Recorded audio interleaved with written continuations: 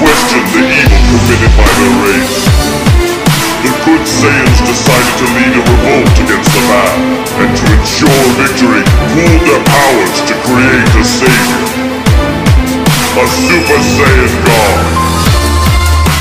The savior easily defeated the evil Saiyans with his immense power, but he then vanished as quickly as he came, as the energy the Saiyans had offered him could not last for long.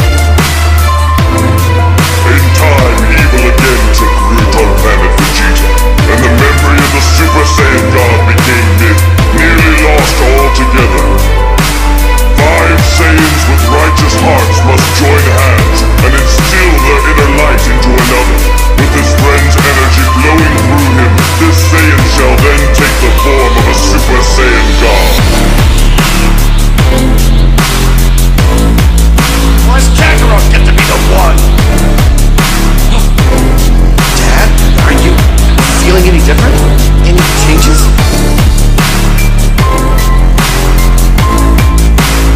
I think it's working! It's our last chance. This has gotta work.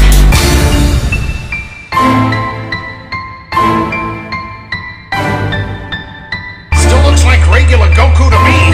But look at his hair.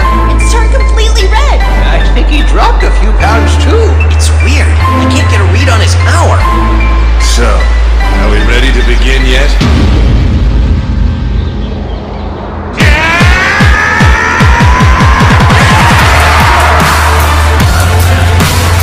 So tell me, how does it feel becoming a god? It's incredible. I see. It surprises you. It's taking you time to fathom what you can do. What's the matter? Don't you like being a deity? It's a level of strength I can't reach on my own. And that limit disturbs you? Yeah. You say such interesting things, Saiyan. Aren't you happy to have friends willing to help you? Become a god! Yeah, of course I am. But it's not my strength. I spent my life pushing myself to be the strongest, and now I learn at a power level I'll never reach on my own. You hate your strength because it's not yours? That's right!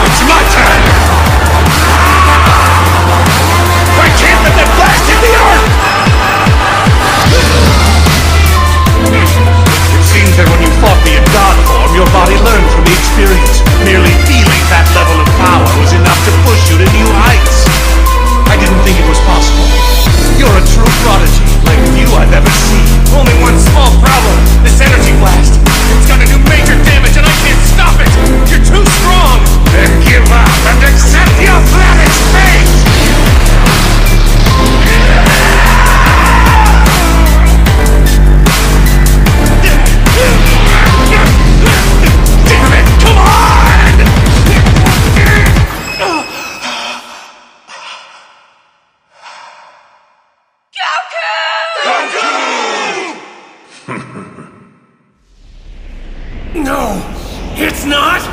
Over!